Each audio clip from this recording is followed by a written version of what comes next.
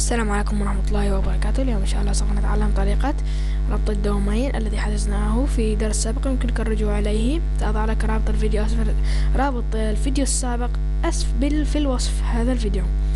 فطريقة ربط الدومين سهلة جدا.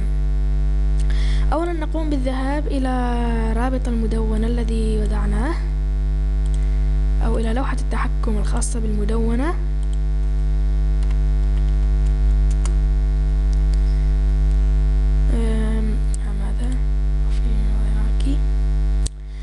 بعدها نذهب إلى الإعدادات، لكن فقط ننتظر أن يفتح. طبعا قمنا بحجز الدومين من قبل، حجزت واحد آخر لأن ذلك لا أعلم ماذا أصابه. المهم يعني لديك إمكانية الحجز لمدة سنة، وإمكانية حجز غير محدودة. حسنا، نذهب إلى المدونة. قلنا نذهب إلى إعدادات، أساسي، ثم إضافة نطاق مخصص. نضع النطاق الذي حجزناه،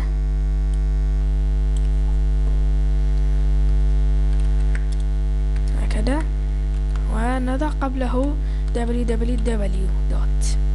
نضغط على حفظ. الآن هذه هي الأشياء المهمة: حقل الاسم أو التصنيف أو المضيف، وحقل الوجهة والهدف والإشارة إلى. حسنا، نذهب إلى فرينيو. بعدها نذهب إلى موديفاي، ثم نذهب إلى فرينيو DNS سيرفر.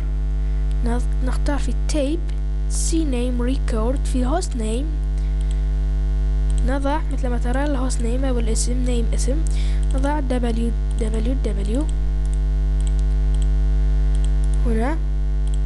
بعد أن نضع www نضع دوت، ونأتي برابط المدونة، عفوا بقية الدومين، ثم نضعه هكذا. الاي بي ادرس نضع هذا، يعني واحد وأمامه كل شيء وأمامه. من الاي بي ادرس paste add new. نضغط هنا في اي ريكورد، نضع على السي نيم، ثم نذهب إلى هنا ونضع هذا copy، نضع في الهوست نيم، ثم نضع الدوت، نأتي برابط المدونة. طبعا لا نضع www قبله، يعني هذا، ثم الدوت، ثم pro9.tk.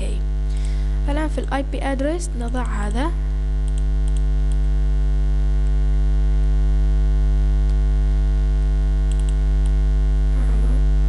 نضع هذا هنا، ثم نضع add new، ثم save changes.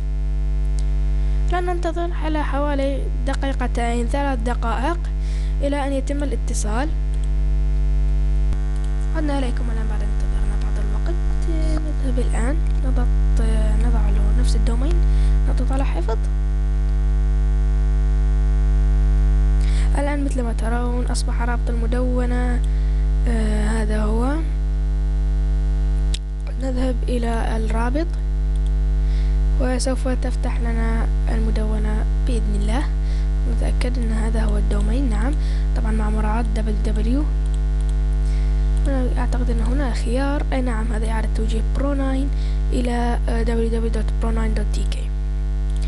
الآن مثل ما ترى هذا هو الرابط، وإذا ذهبنا إلى عرض المدونة في بلوك سبوت يأخذنا مباشرة إلى هنا، يعني تم حجز دومين لأكتب. كذلك يمكنك حجز يعني فقط TK MLCF GA، يعني على حسب ما رغبتك. كان هذا ما لدينا في الدرس اليوم. في أمان الله.